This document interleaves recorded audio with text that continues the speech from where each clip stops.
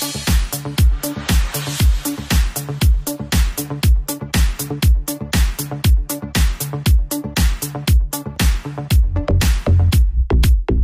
at David Savard's house to talk a little fashion, which you laughed when I asked you to do this because you're obviously not the most fashionable guy on the team, but you have a unique style. Tell me about some of your pieces where you draw your style inspiration from. Everyday life, I'm pretty casual, I would say. Always a t-shirt, jeans, that's kind of what I wear. But a good friend of mine now pushed me to try new different stuff, different colors that I was kind of scared of. Where does this suit guy live? How did you meet him? It's a company from Quebec. It's called Sur Mesure. As soon as they get all your measuring and everything, you just call them and they send me fabric and stuff, and I can choose from there, and it usually turns out pretty good. So it's painless shopping for you. Yeah, which is great. Which is great. Oh my God, are those lions? Yeah. So how did you come up with the concept for this? So I saw a picture actually online and I wanted like a summer suit. So I sent it to the guy. He sent me, he's like, I think it would be really sweet if you put the lion in there, the lions, but I wasn't too sure. I was like, it might be a little bit aggressive, but I think it turned out pretty sweet. I think it kind of looked cool with all the colors, and I did it for my daughter. I got her name in there, Emma. You know, some little touches like this, I think it's kind of cool.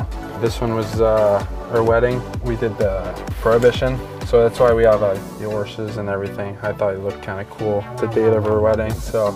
What have you been most surprised to find that you like in fashion? I think when you get to get some custom one, the insides are usually pretty cool too. But I think it's cool to put something different in there and something that people don't really expect in your suit, and it kind of shows your personality a little bit. Do you have a favorite thing that you've bought on the road? First Nashville trip, that's kind of her, me, Booner, Pro, I think we were 3 or 4 guys. We all went and bought some cowboy boots. I think we kind of had to. It was, you know, our first trip to Nashville. Sure. You know, it was well worth it to buy them, and I wore it a few times. How about that hat last year? We were in Boston, the playoffs. I think we were 3 or 4 guys. I don't know, it's just something kind of different, and you know, something to wear for dinner and stuff like this on the road. This is the one I wore at our wedding to go with the team. So it was kind of it was handmade in Quebec, so that was kind of the cool thing. Is this the one you wore on the train from Montreal to Quebec? Yeah, special hat to me. You know, it was fun. It was a great time, and it was kind of fit in that the train, get on the train like back in the day, so it kind of fit perfectly. Okay, well, we can't talk about your fashion without talking about the costumes, because every time we have Cannonball or Halloween, everyone says, best dressed, David Savard.